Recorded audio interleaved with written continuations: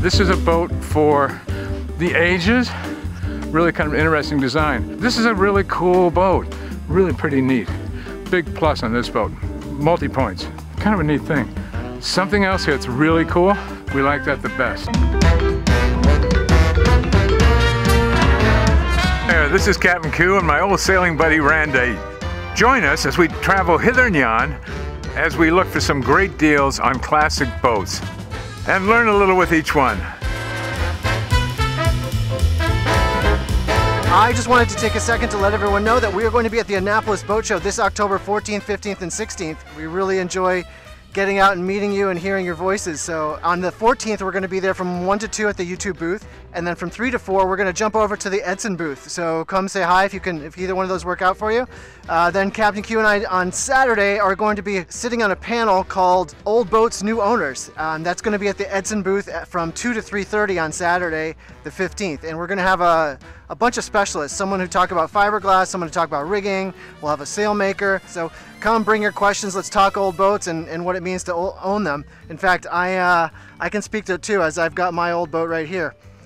And then on the 16th, we are going to be just at the Edson booth from 10 to noon. So hope you can stop by and say hi, we'd love to meet you.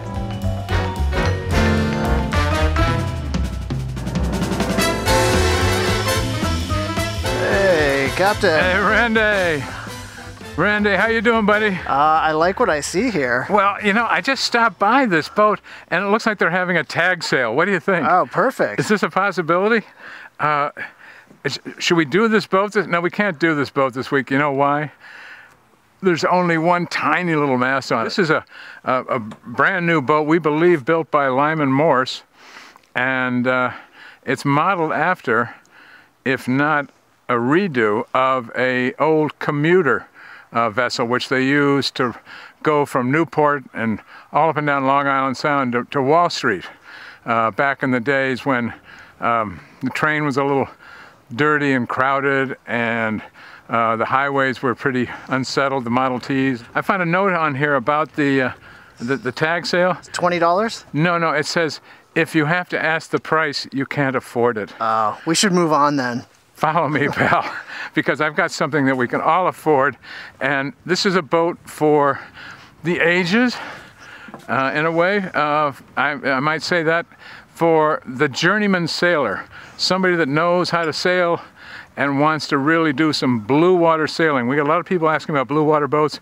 We have a boat today that came from England to our country and then numerous times cruised down to the islands with previous owners, and now is living happily in Maine, and we're right here in the town of Harpswell. Now, what do you think about that? Ooh.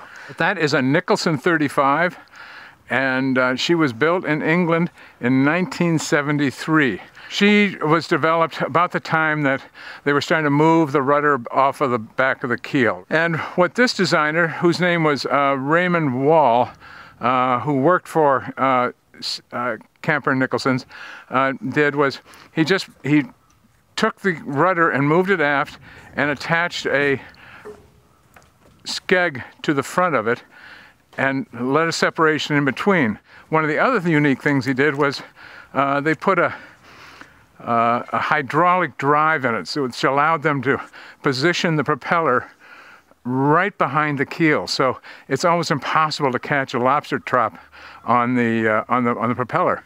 Really kind of interesting design. But she is split. One of the reasons in England was they wanted to make certain that the keel was set far enough forward and flat enough so that when all the water left the estuaries, this boat could lean up against the wharf and they could scrub the bottom down and take the barnacles off and repaint it if necessary. So there's a practical aspect to this coming from England that we don't have an issue with so much in this country, if that makes sense. Yeah. There's a fun history to this boat in that the builders and the design offices of Camper Nicholson actually started back in about 1748. Wow. Making them probably one of the oldest ongoing marine boat yards in history. There might be some other ones somewhere we don't know about, but they're over 200 years. She has a really pretty spoon bow coming down to her. You can tell that she's going to be one of our mushers, right? Yep. Nice spoon bow, a lot of reserve buoyancy to the bow, and she's not a lot of tumble home here. Pretty. What do you mean reserve buoyancy? Well, it just means that the volume forward is just fuller, so that when the boat settles down into the water, it's not going to drop down. A lot of newer boats these days, you'll see a very fine edge to the bow, and you know it's just going to cut down into the water. That's fine in flat water, not a problem. You won't notice an issue with it all day long. But when you go offshore, those knife edge bows are going to want to throw the boat one way or the other. This, with the reserve buoyancy, will lift the boat up on the next wave and settle it down and keep you moving, like so. Yep. So it's a design that works very well to give the boat as much comfort at sea as possible. She's got lovely lines, and what they've also done too, they've simplified maintenance on the boat. How much teak do you see? There's a little tiny teak rail right along the top of just the tow rail, yeah. Right on top of the bulwark there. And that's mainly to catch your toe so it doesn't slip off when you're braced up against the bulwarks. Yep. And on this boat, they've oiled it and kept the maintenance really simple. We also have what we like here. What is that? Oh, that's a gold cove stripe. Yes, our gold coast. We like this a lot. It's pretty sharp with the blue. It does, doesn't it? It's really pretty, and a nice white bow top down there. Now, her draft is a little bit more than a lot of people like. Yep. At about 6 foot, it might be 6'5", something like that, a little bit over 6 feet. But she's designed to go in the North Sea, the English Channel, and across the Atlantic, which that's how this boat got here. Didn't come on a freighter, she came on her own bottom. Ah. So that's kind of fun. Yep. And in the meantime, a previous owner sailed her multiple times to and fro, hither and yon, one might say. Oh. Where is yon? Somewhere around. Put that in Google Maps. It didn't seem to. Yeah, I think they better Google yon on the maps they can do. But it's somewhere down in the islands, in the Caribbean somewhere. If you notice on the transom, something sticking out of here, that is not a jet propulsion unit. Huh. Okay. And it is not that thing we saw on the back of that poor Hallberg Rassie. A gymnasium. That terrible thing, which hopefully by now has been removed. But this is part of an Aries self-steering wind vane system. Oh, yeah. And I recently just read an article where a fellow put 30,000 miles on his and would have gone around the world a second time with it. It's just flawless, no problem with it whatsoever. I'm dying to go for a sail with a wind vane. I haven't done it yet. While we're back here, may I show you the radar? Sure. This is an interesting Faruno unit. It will be used with a remote control gizmo. So it remotes down to the screen. You pull out your iPhone, and the iPhone will show you the radar readout. You know, I'm a little slow, but I just noticed there's something on your face. No, the other face. Oh, I forgot. I was auditioning for a role in the community presentation of the Phantom of the Opera. Oh, yeah. Yeah, and I got caught in the middle of makeup and to rush down and do the shoot with you. Anyway, yeah, well, thank you for pointing that out. It's just a minor issue. We think we'll survive. So this is a really cool boat. There's going to be a lineup for this boat, I think, when we get finished. What do you think? Should we get on board? Yeah, let's go check it out. We love the subscribers. Yeah, more subscribers means that we're going to get recommended to more people, and so that helps spread the love and spread the word about old classic boats and what we're doing, so every little bit helps. Thanks again. Okay, Randy. Hey. Once again, you know, I love these split cockpits, and this is really, this is commodious. You know, what do you mean split cockpit? Well, I mean, it's divided. In other words, we have the working crew and guests forward and out of my way at the wheel. Okay. I can run around back here. I can see forward. It has a autopilot inner wheel here that hooks up to a Raymarine drive down, like so, which is out of the boat right now. Very strong. Look at the binnacle aspects to it. Look how massive that is, and you know why that is split that way. Do you have an answer for that? No, I don't think we've seen a split. We haven't. But this is one thing they've done. I can pull this little piece up Look at that. You know what that is? Oh, that's your emergency rudder post. Yes, there's a very nice Ritchie compass. I kind of like the blue face on it and the big numbers. This is a working man's boat, and as I said before, sort of a journeyman's boat. You know, somebody who's passed their apprenticeship, who wants to really go sailing and go offshore. The size of cockpit, these are nice wide flat seats. We have a bridge deck, which is low and not too wide, so you can get over it. We've got a couple of big lockers here. Want to take a look at these? Sure. Okay. Whoa. Again, pretty deep. You see some of the engine details down here. Here's a remote oil filter. Okay. And below that, there's another oil canister with a big line going off of that, a big heavy-duty line. Can you see that down there? Yeah, it's a big boy. I'm going to guess that that goes to part of the hydraulic drive system. This little piece wiggles out. There's your propane tank. Oh yeah. Now you got it. There's two tanks in there. And so you got two 10-gallon tanks, and that's a fair amount of propane for this boat. Yeah. And interestingly enough, do you smell anything? No. I smell just a little whiff of the gas myself. We have a very sensitive schnoz, but... You sure that was the propane? I fart in your general direction. Yeah.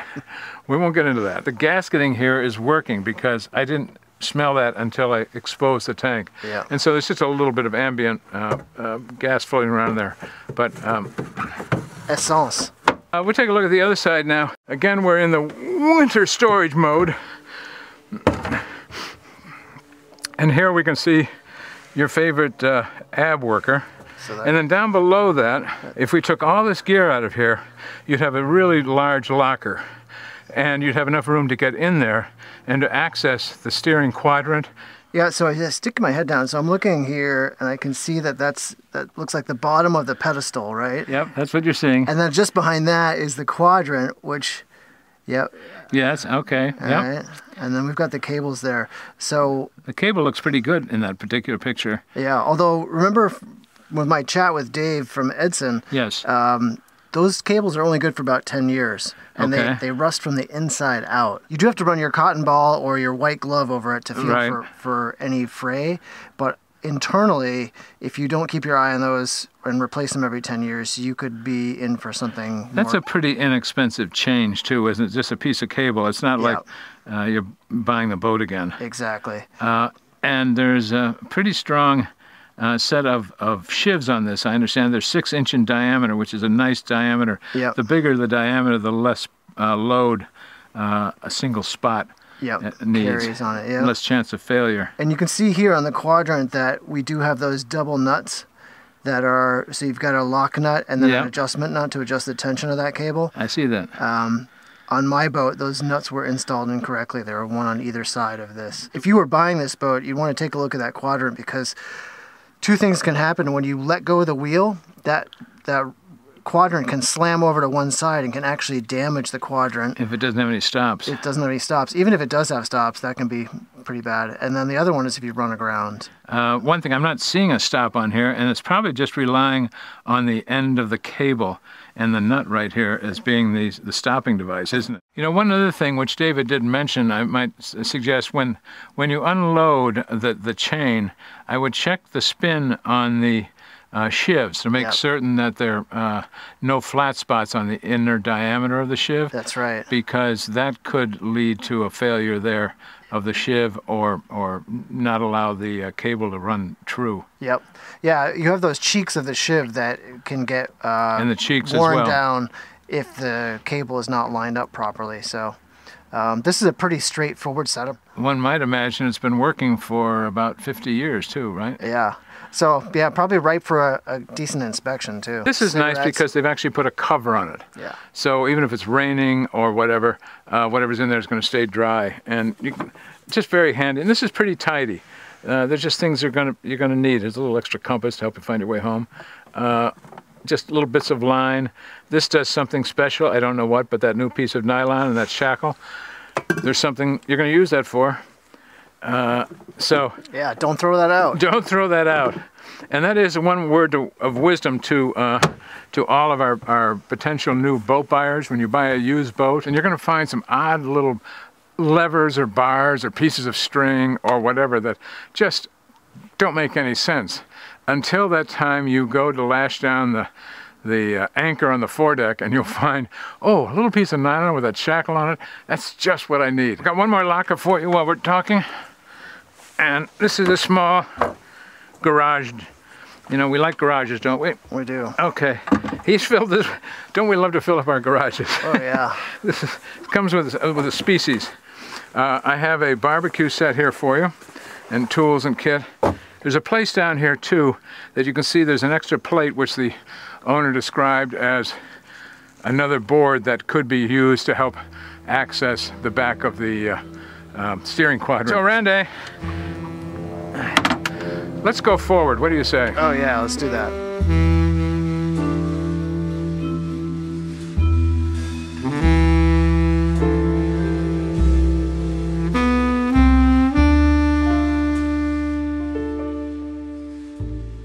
Randy, one thing about the boat, when you look around, you see all the right names.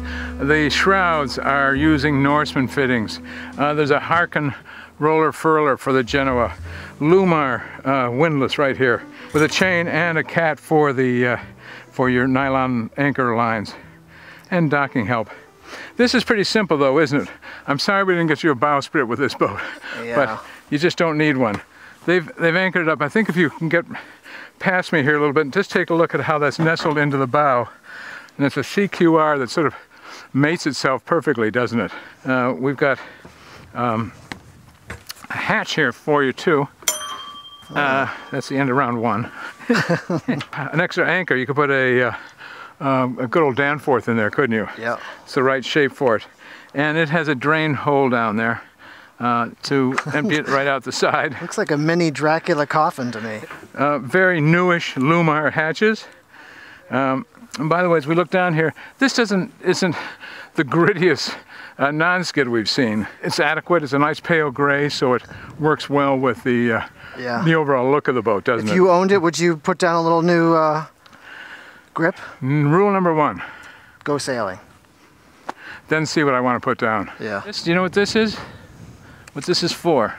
I'm gonna guess it's for bringing a dinghy on board. Holy crap! Wow. I'm really impressed with that. Yeah, when you haul your dinghy up and over, you don't want to get it caught and chafing on that wire. Well, that, and this is just going to slide more smoothly. Yeah. This is classic English Proctor spar, gold anodized, and you know what they did with this too, which is kind of a nice thing?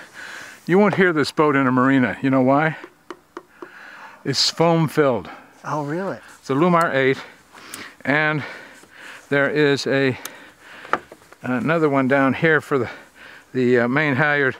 We have a spinnaker track. Oh, yeah. There's our spinnaker pole lying on the deck, and I'm happy to say that we're finally seeing a full, real spinnaker pole. Not a whisker pole with holes in it and all that stuff. And you go sailing and you look beautiful out on the water. There are no derades, even though one of the earlier designs showed a couple of derade vents on here. There are two back just forward of the Dodger, two little ones, but there were supposed to be a couple more forward. All right, Randy, underneath the mainsail here, we've got just a good old-fashioned hang on the side boarding ladder. Something else here that's really cool. What do you see? I'm seeing this unusual little skinny line. Yeah. You know what those are for? I don't. It's a system called a Dutchman, and it's really neat. And what it does, they attach these little lines to a little hook, a little eye, sewn onto the sail at the foot of the sail, of the mainsail. Then they go up through different lines on each side of the sail, and they go inside and outside. They sort of wend their way in through the mainsail. And the reason it works is what you do, you haul the sail up, and it's all set and flying. Then when you drop the sail, you throw off the halyard, and it drops just like a Roman shade. Exactly. Big plus on this boat. Multi-points. Hey, I think we should go below. What do you say? Oh yeah, I can't wait to see it. Hey, Randy. Hey. Once again, I invite you below deck on our latest yacht here. Ooh. First of all, just take a quick pan around here for a minute. Just get a sense of the size of this 35-foot boat. You know, our pal Sea Dog here has had a lot of attention.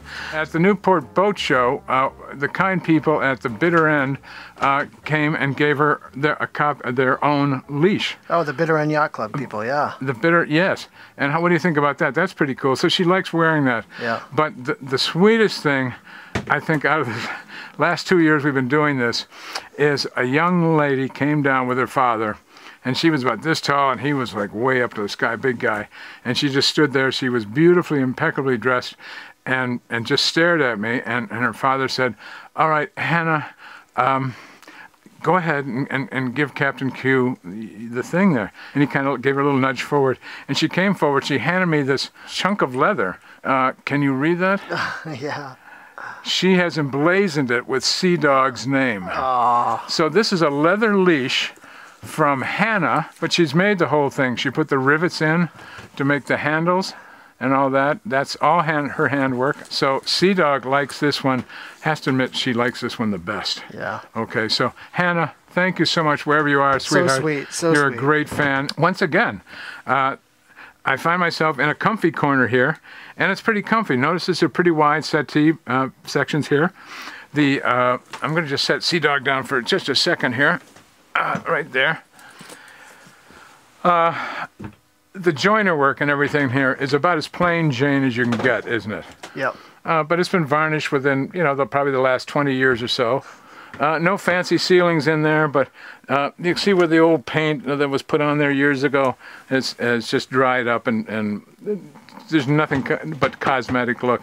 And likewise, topside, nice little shelf, and access to your chain plates. The headroom in here, I know you've had problems on boats recently, Randy, but I think you'll see how much room we have here, huh?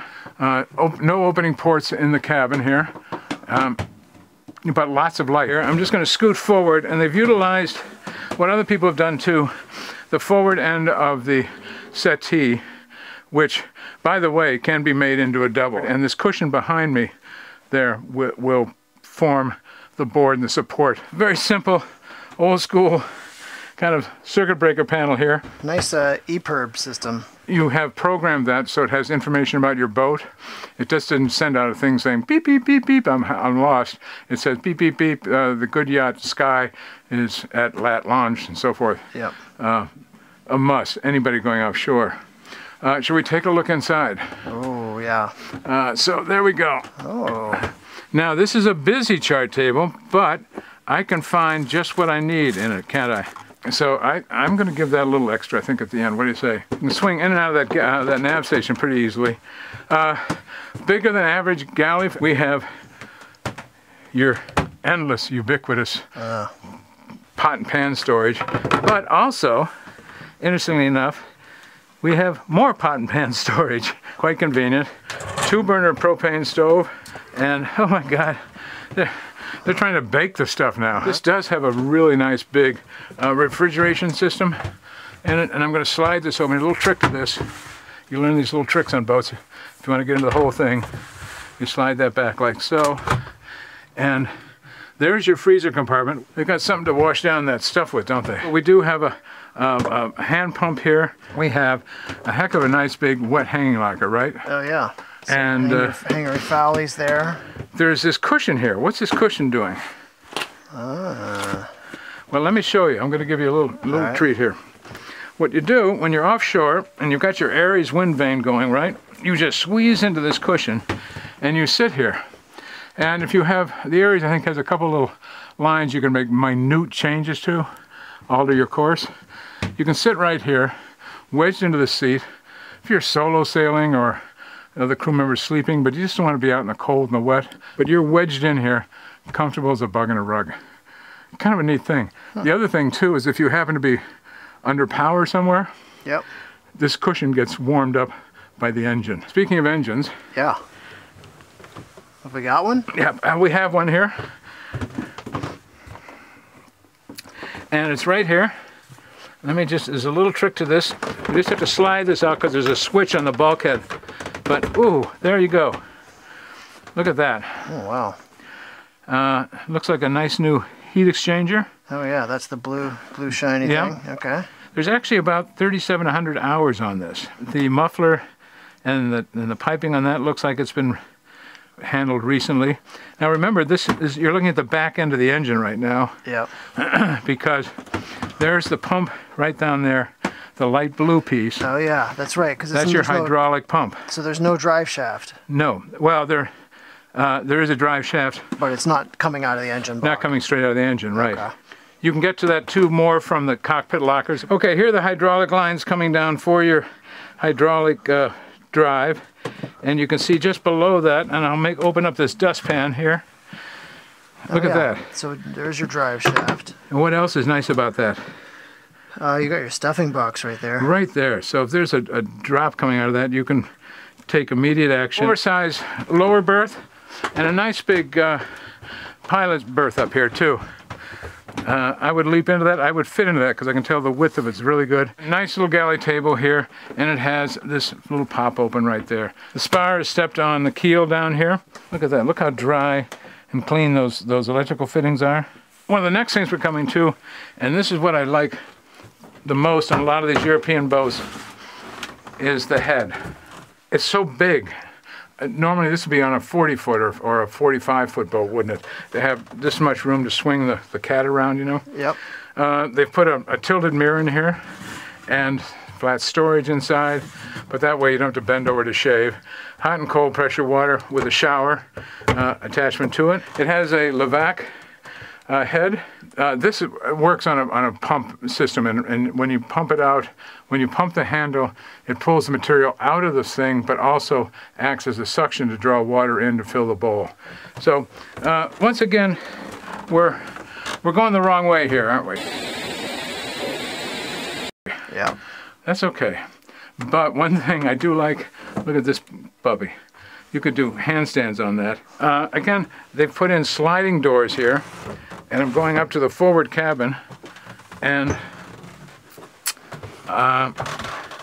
we've got a fairly good sized space up here, don't we? Yeah. Okay, another quiz for you. What else? What do we notice right about these berths? Oh, they're not very pointy. Right. Square toes. We like that the best. Nice size hatch. This is the brand new Loomer hatch with a screen in place and another light up here. It's about that time. And I even have kind of a little bit of a pillow here because I know you didn't bring mine. Nope. You know what I like about this? It's kind of a trick question, but that's fabric down there and it's not wet. Yep. So it means there are not deck leaks that are coming down to soak things that are stored under there. Yeah, I'm going to just show you how this works out for the captain. And, oh yeah, yes, Randall. Now, one other thing too, I notice, is that they have not bothered with all the coverings, the ceilings on the side here.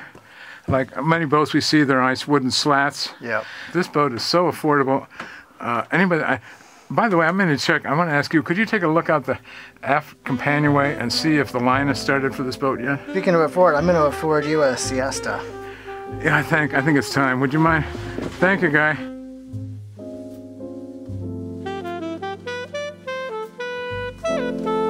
Hey, Randy. Hey! Once again, we find ourselves wrapping up a great day of boat hunting, huh? And we found a really neat English vessel that crossed the Atlantic, proving by the fact that we were on it that she's a blue water boat, right? Oh, yeah. I'd used the phrase before, but I think it's apt. This is a journeyman sailboat here. This is not a fancy cocktail boat. It's not a blue blazer boat. It's a hard-working guy sailboat that wants to take off and go around the world. I mean, this is really a blue water boat, right size, and a couple could be very happy living on this, visiting all the islands everywhere, and starting their own YouTube channel. Let me tell you right now, we proved the boats float. It's the easiest part of this thing today. We're standing on it, so it's floating. So we're giving it a 10, right? Oh, yeah. I'm going right to the Heritage, the Camper Nicholson line of boat building. I'm giving it another 10 right off the bat. She's a 20. Okay. I would take off and go to the Virgin Islands with it and just let that Aries do all the work, okay? And I'm giving another 10 for that. We're up to 30. I'm giving one more 10, Randy. This is because it's a boat that an average craftsman can come on board and maintain with impunity. All right. Okay, and also I'm giving it 3 extra points for a well-organized chart table. All right, so 43. 43, and boy, I got to get out of the way of this boat because there's going to be a lineup of people when they see this puppy come up on our episode. Yeah. Anyway, Big bang for the buck. it is a super boat. Thanks so much. Thanks for watching, and hope you enjoyed seeing this Nicholson 35.